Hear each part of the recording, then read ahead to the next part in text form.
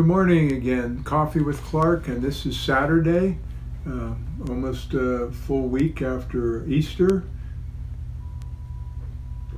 We're covering a lot of ground in a short period of time because there was actually 40 days, as I said, between the resurrection and Ascension. We're going to look at the Ascension today. And after the Ascension, there was 9 more days before Pentecost occurred in the book of the Acts when the New Testament church began.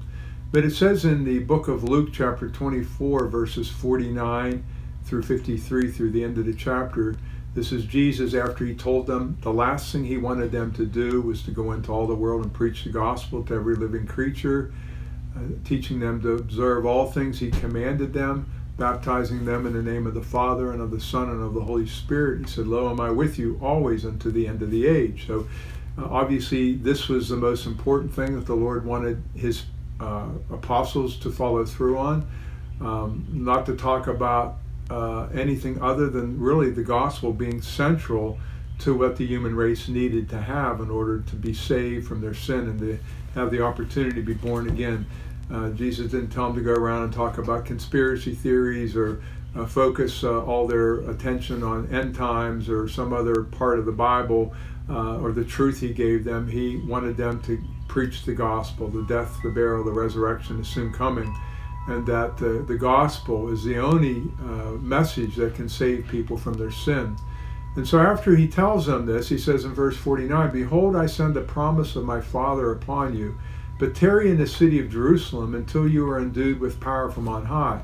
So after he's going to ascend, there'll be a period of 9 days where they're going to be waiting for the supernatural empowerment of the Holy Spirit to not only fill them, but overflow them so they can go out into the world and give the gospel to countless millions of people.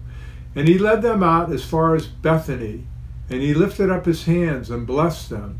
And now it came to pass while he blessed them that he was parted from them and carried up into heaven. So they visibly see this ascension of Jesus Christ.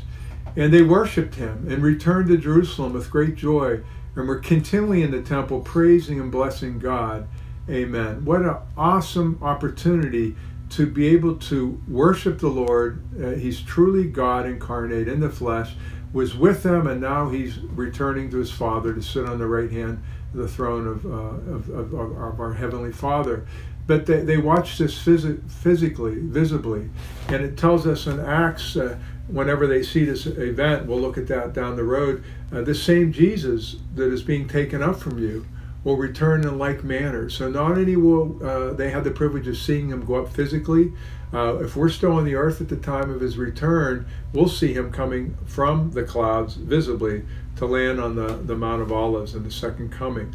And so the joy of the apostles and the disciples being able to just worship him, and not just for a little while. They returned to Jerusalem with great joy, really excited, and they continued in the temple every day, praising and blessing God. Amen.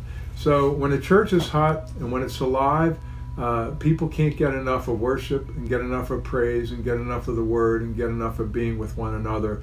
And that's what I'm praying as we move through this coronavirus, that every one of us are becoming more hungry for the things of God, the Word of God, loving the people of God, and wanting to share the gospel of Jesus Christ with as many people as we can until the Lord takes us home. So this is the end of this week with Coffee with Clarke, and we'll catch up again the following week on Monday. Have a great weekend.